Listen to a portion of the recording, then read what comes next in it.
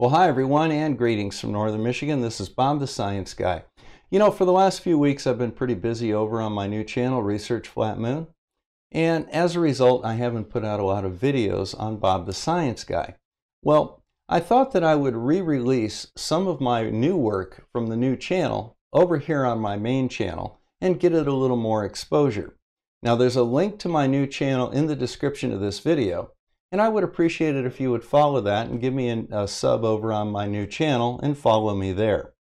So enjoy the presentation, and I'll see you again soon. Today we're taking on the second flat earth proof from Questionable Education's website. And that is that if the earth was curved, aircraft would have to descend in order to conform to the curved surface of the earth. In other words, the argument that Quantum Eraser is making is that aircraft left on their own would continue to fly in a straight line. In order to conform with the curve of the earth, they would actually have to continuously decrease in altitude. Let's go ahead and explore this and see how aircraft actually do fly and why this is flawed reasoning. So cue up the music and let's go.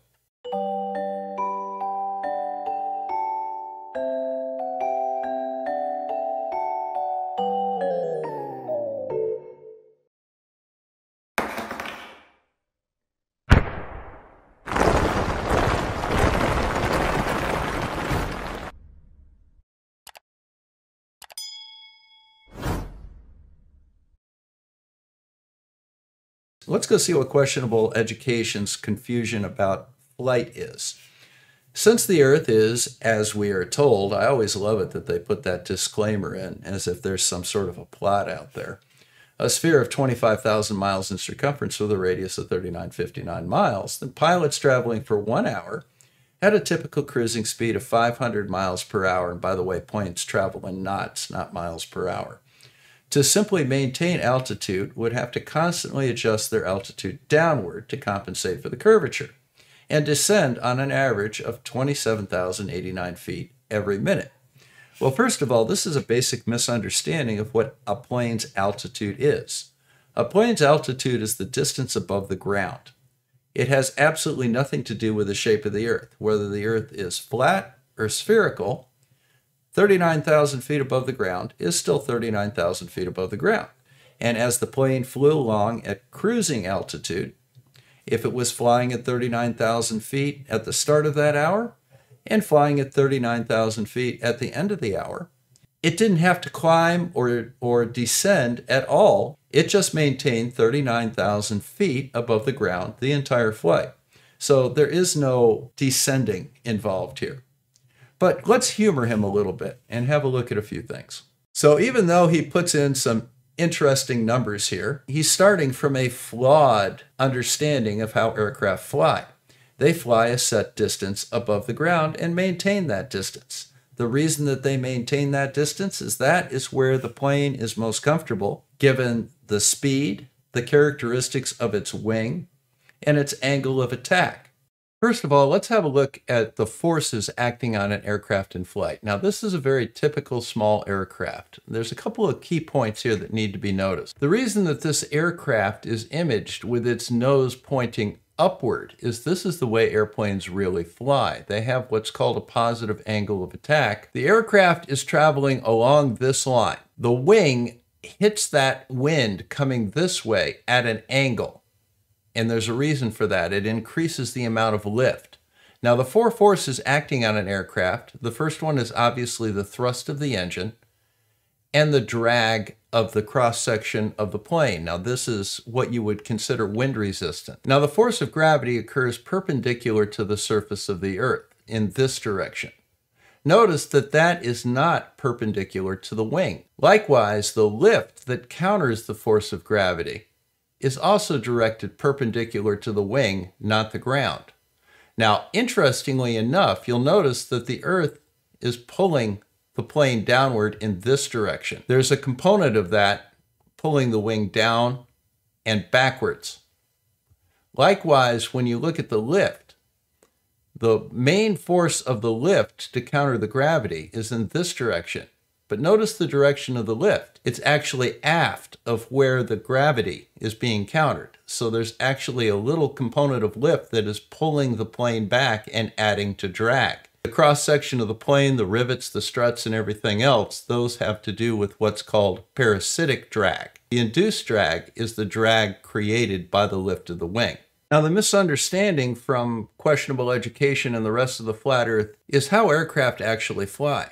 They seem to envision that this airplane, if left alone, will continue out this direction. You can tell that because they look at gyroscopes, and what they do is they look at the aircraft in relationship to a fixed position in space. This is the true flight path of an aircraft because the aircraft stays at a fixed altitude, the altitude that it is trimmed to fly.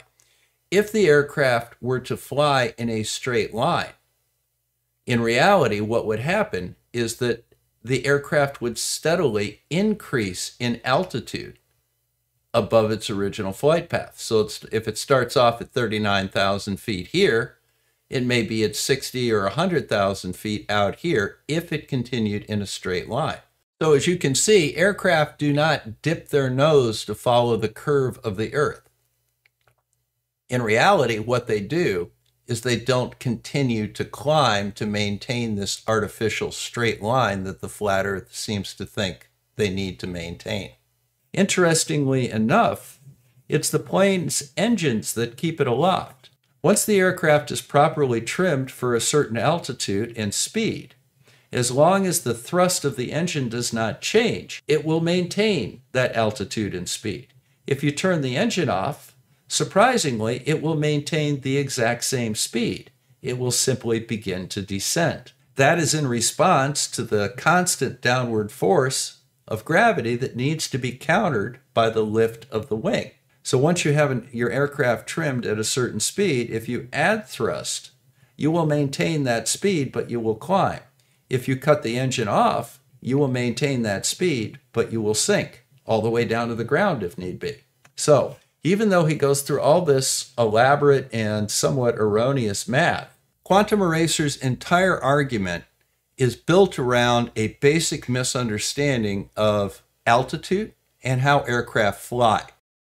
Again, we see the misuse of the modus tollens argument. If Earth is a sphere, P, then aircraft would have to dip their nose to follow the contour of the curve, Q. Aircraft do not have to dip their nose to follow the contour of the spherical Earth, not Q. Therefore, the Earth is not spherical. As we saw in the previous example, this is based on a flawed argument. Aircraft do not need to dip their nose to follow the contour of the curve. They simply maintain their altitude above the surface.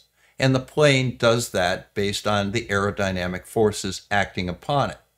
So the Q, as questionable education puts it out, is flawed and incorrect. Therefore, the entire argument is flawed and incorrect because it's based on a false consequence. This is Bob the Science Guy signing out from Northern Michigan.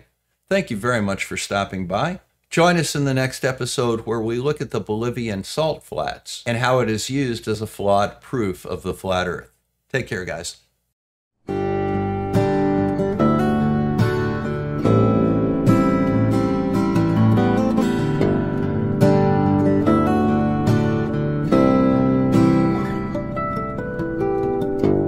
Mama, please make them hear me.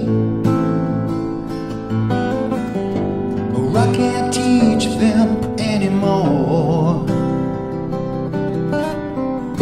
This rabbit hole's too deep for me.